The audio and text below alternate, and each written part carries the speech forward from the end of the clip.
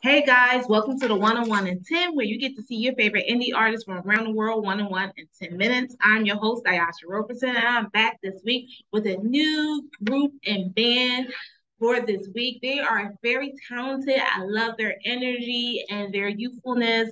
I love their music as well. It gives you some piece of uh, it feels like down home type of piece of pie type of home and joy and love and happiness, something that I think we need to get back to when it comes to feeling that vibration of music. Without further ado, I want to introduce to you guys the band Rain. Yay! And we have Nate, and we have Ella, and we have Darcy, right? Yeah. Yep. Okay. Did I pronounce your name wrong? I go by Ellie. Ellie, sorry. I will You're mess good. the name up. Sorry, Ellie. So let's get started and tell me, how did you get started in the band, and who were your musical influences growing up? Who wants to start? I guess I'll tell the story. Okay. So I was a solo artist for 2-ish years before we actually started the band. Wow. I played like unplugged style shows. And then I got the band together one evening during rehearsal, and I was like, "What do you guys think about being like an actual band and like picking a name instead of just being my backup band or whatever?" Because I felt like since they were putting in so much effort, that they deserved to get just as much attention as I was getting. Um, and so, yeah, that was kind of the birth of the band. But Oh, wow. That's great. So can you tell me, what were your musical influences when it came to you forming your band and also forming your self as this great artist? Anyone can jump in. Nate, go. Ellie. Which one? Ellie, you can answer. All right. So I think that sort of influence, like, definitely is Beach Bunny. Uh, I think we like to, or like Peach Pit, especially because our last song is definitely based on Peach Pit. But yeah, we try to like get influenced by those bands. So Yeah, I mean, when I listen to your music, it makes me feel like 80, 90-ish type of music, but you have this new flavor to it that makes it very relevant to now. But I could definitely feel the influences when I hear your music. And it just gives me that, 80s, 90s vibe as well. So, can you guys tell me has been your struggle? I think we lost Nate, but he'll be back.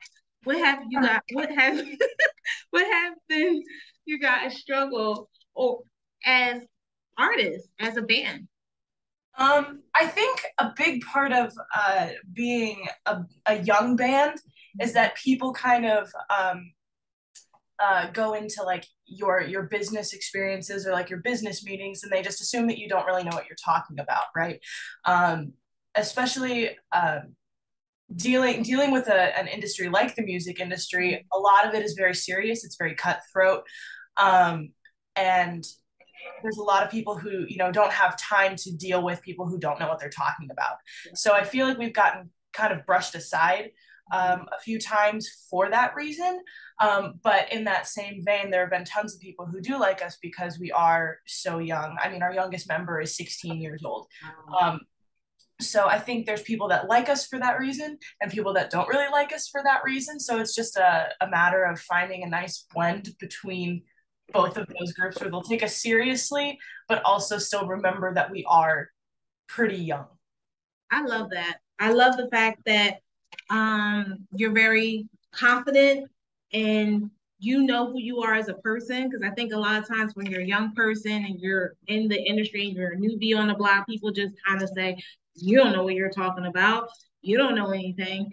But you have this confidence in, like, yeah, I do know what I'm talking about. And I do know some things about the industry. And that to me says that allows people not to take advantage of you or misuse you or treat you or try to trick you up, because people in the industry can be a little grimy and they can be do things that is, not in your best interest. But it's good that you have the confidence, you have the good self-esteem, and you know what you know about your music and in the business as well, which is refreshing to hear. And I think other young people need to hear that because a lot of times they get into the industry, they don't think that they have a voice, and they do. So, guys, Nate, I'm going to ask you a question since you are back online. Can you tell me what has been the group's biggest success stories? Ooh, some of our biggest success stories. Um, I would say starting out from the very beginning, like as soon as we got this band together, um, how quickly we were able to come together and, put ourselves out there to the point of driving 12 hours to New York, just to record an EP to put out for everybody. And I think that was probably one of the biggest successes we've had, just as a band, as an entirety, is being able to do something that monumental together so early on. Wow, that's great.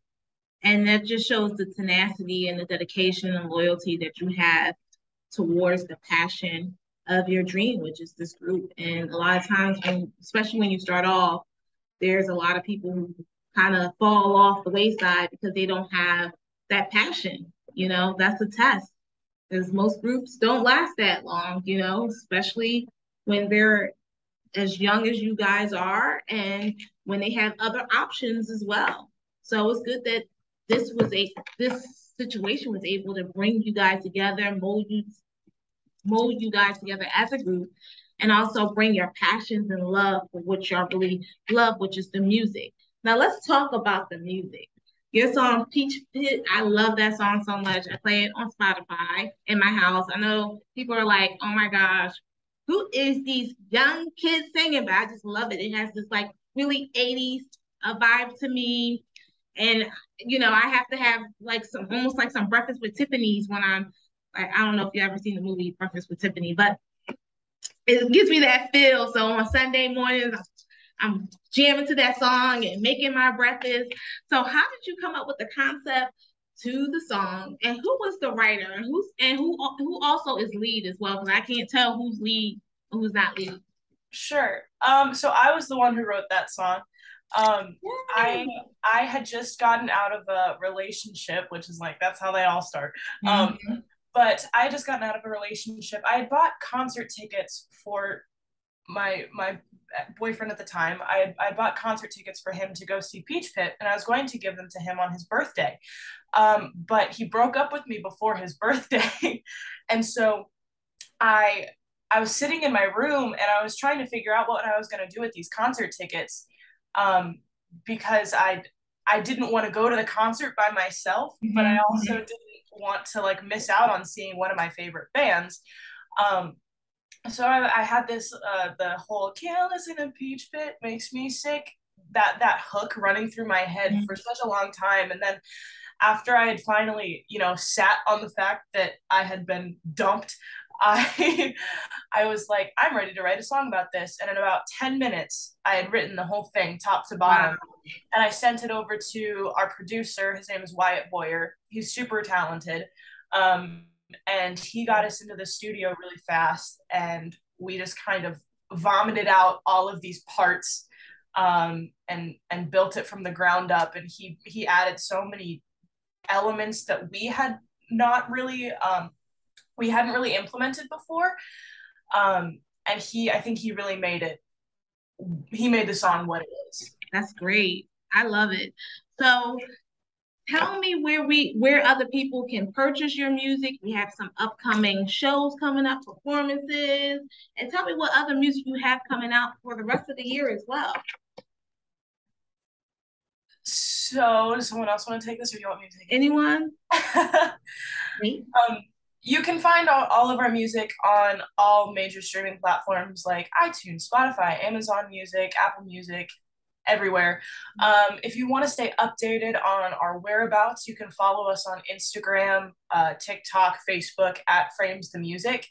You can also visit our website, www.framesmusic.com. Yes. You can get a hold of some of our merch there as well. Our plan is to build up a little mini tour this coming fall.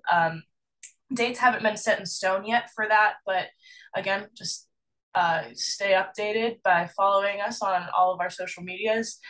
And yeah, I don't think I'm I'm missing. excited for you guys because I'm looking forward to the little mini tour. Hopefully it'll be somewhere. I'm in New Jersey, but if it's in New York City, which is not that far from me, I'll definitely come out and support.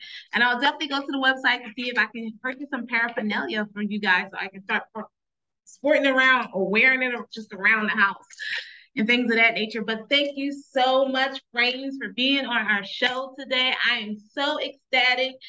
And shout out to you guys. You're going to have a great fall season. I just manifested into the universe for you guys. So I'm looking forward to seeing more stuff from Frames. And thank you guys for the 101 and 10ers for checking out this episode. Make sure you go to 101 and 10 for all of Frames information that you will see at the bottom of the link of this video. And thank you guys again. You never know where we will be at next week for a brand new indie artist from around the world. Thank you, Darcy. Thank you, Ellie. And thank you, Nate, again. And have a great week. Continue to stay blessed and continue to shine bright, guys. Take care.